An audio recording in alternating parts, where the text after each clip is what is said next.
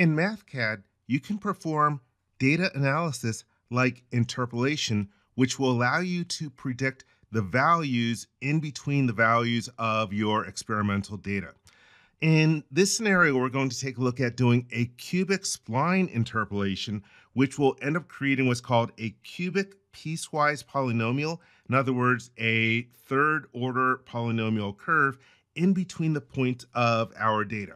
And speaking of our data, I have a matrix of my data. I've got two different columns. I've got my first column, which is my x values, and the second column, which is my y values. Here I've used the matrix column operator to extract the x values, and here is the same thing for the y values. And I've plotted the data on this chart component. I'm going to need a little additional space. So I'm going to select my chart component. I'm going to move it down to the next sheet so I have some space to work. Let me scroll back up. In a previous video, I did a linear interpolation, which was a pretty straightforward process. It was just one function. In the cubic spline interpolation, it's going to be an additional step. And the first thing I'm going to do is create a variable for the C-spline function that I am going to evaluate. Let me just give it my name. I'm going to call it my cubic spline vector. Yes, I use really long names. Then I will use my definition operator. Let me go to the operators drop down, and then here's the definition operator, which is the keyboard shortcut of the colon key. And this is going to be equal to a function. I'll go to my functions tab and then expand all functions. And here we have the interpolation and prediction. And there are a few different choices that we have in here. In this video, we're going to start out by using the C-spline function. And what this does is it evaluates your x values and your y values, and it's going to return a vector, and that vector is going to contain the second derivative of a third order polynomial at each point in your data set. And there are a few different ways that you can do the interpolation besides using the C-spline one. There's one that's similar for L-spline, which is linear instead of cubic. There's also one which is P-spline. This one is polynomial instead of cubic or linear. And some other ones, there's the B-spline. This is going to return a B-spline, just like it sounds. One thing I had to note about the B-spline interpolation, though, is that the B-spline that you get might not actually pass through the points of your original data.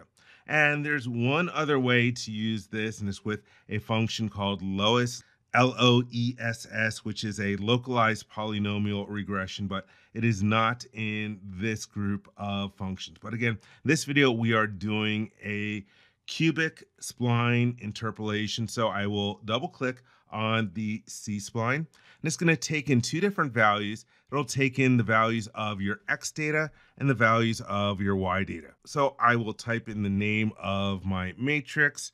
Then we'll go to the matrices tables tab, and from the vector matrix operators, this command is the matrix column operator. The keyboard shortcut is Control-Shift-C. So I can click on that, and my X data is the 0 column.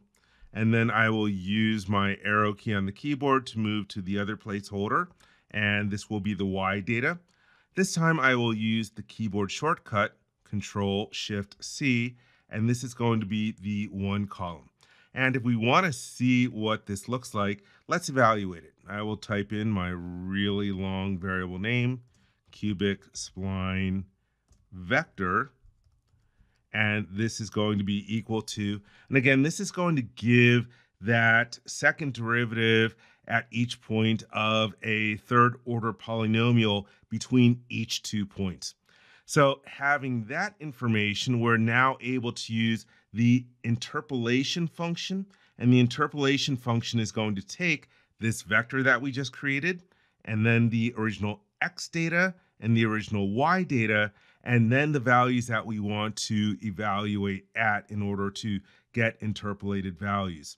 And so in order to evaluate it at a whole bunch of different numbers over this data, I'm going to create a range variable, just like we did in the linear interpolation video. So I will call this range variable range, and this is going to be equal to, we can go to the Math tab, operators, definition operator, and we'll do the minimum of our x data.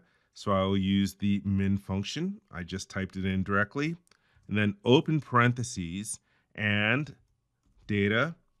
Then we can go to our matrices tables tab, vector matrix operators, and use the matrix column operator to type in 0. And so it's going to find the minimum of all the x values. And then to create our range variable, I can move my cursor over to the side. If you go to the Math tab and then operators, down at the bottom we have a regular range variable, but I'm going to use the step range variable in order to define a very small step. And so the very small step is going to be the minimum of the x data plus a very small value. And so I'll do minimum of the data matrix and then Control-Shift-C and type in 0. And then let's move our cursor to the right, and I'm going to add in a small value, 0.01. And then this will go all the way up to the max of the x values. Let's type in the max function and then open parentheses, data, oops, misspelled it, data, and if you can't remember the keyboard shortcut, matrices tables, vector matrix operators, and it's the second one for the matrix column operator, and it's going to be the max of our x values, which are in the 0 column. All right, now that we have our range variable set up, now we are going to use that interpolation function called interp. And so I will type in another really long variable name, which I will regret in a moment, my cubic spline interpolation. And this is going to be equal to, I can go to the Math tab, operators, definition operator. And this time we are using the interp function, which again can take the outputs of either C-spline, L-spline, P-spline, B-spline, lowest, or even the regress function, which I did not mention. And again, there are 4 different values that we have to pass to it. Let me double click on interp in order to paste it onto the sheet. The first one will be the vector that we created initially. So let me type in cubic spline vector. And then I'll use my arrow key on the keyboard to cursor over to the second placeholder. Then we'll pass our x data. So I'll do data, Control-Shift-C, 0. Next, we're going to pass in our y data. So that's data, Control-Shift-C, and I'll grab the 1 column. And then the last placeholder, we're going to put in the name of the range variable that we just created. And let me click on the outside of it. Oops, I made a mistake. This is supposed to be a function. Let me use the parentheses here and type in range and then click. Let me move it over a little bit just so it's completely on my sheet. Yeah, so we need to evaluate at the different values of the range function. Okay, so this is good. Now let's plot our cubic spline interpolation. Let me expand the chart component inputs. Let me make it a little longer. And then I will, now let's click about over here. Just give myself some space. Oops. Let's right click and insert another x-axis expression.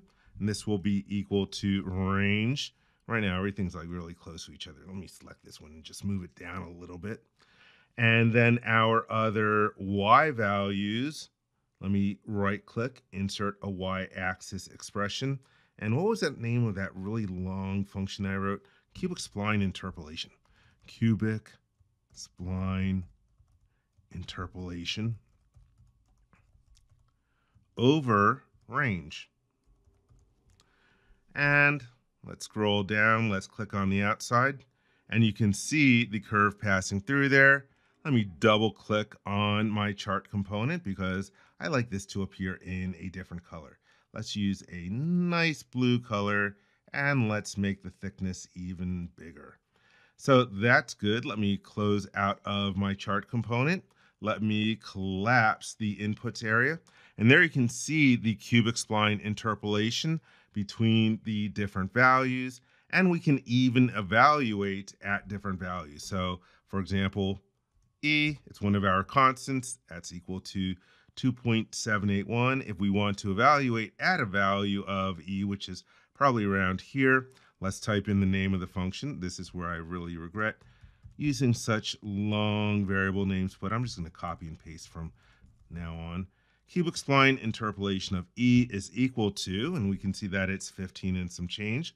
Let me select this, right mouse click and copy, and then I will paste it, and then paste it once more, just so I can evaluate it a couple different times. And let's change this to evaluate at a value of, let's do 4.75, like in the other video.